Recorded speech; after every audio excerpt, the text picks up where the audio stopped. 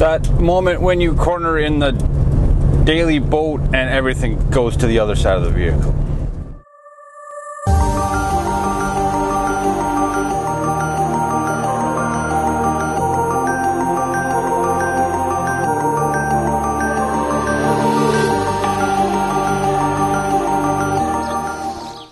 All right, time to fix broken car.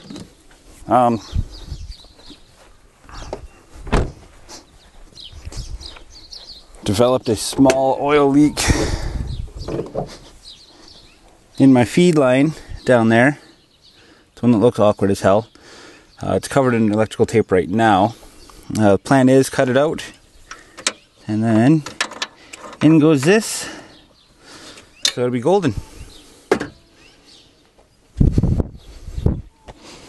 As soon as I find the tools. There it is.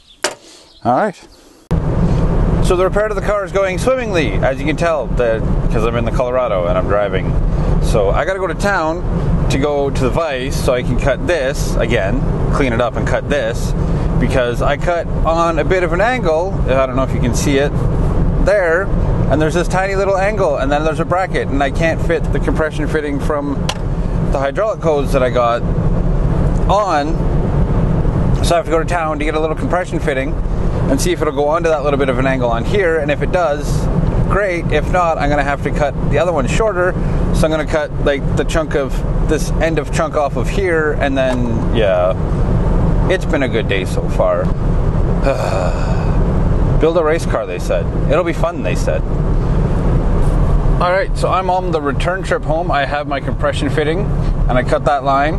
So now all I have to do when I get home is put the hydraulic compression fitting onto this end of the line, and then I have to cut more off of the other line that's on there so that it can go on straight, and then hopefully it all goes nice, simple, and easy, and it goes in and goes on, and I'll be golden.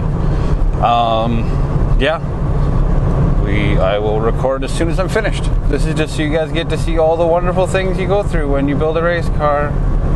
But it's still better than payments, right?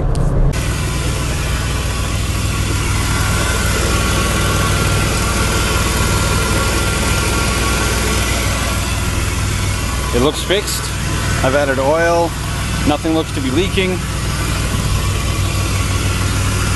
So, yeah.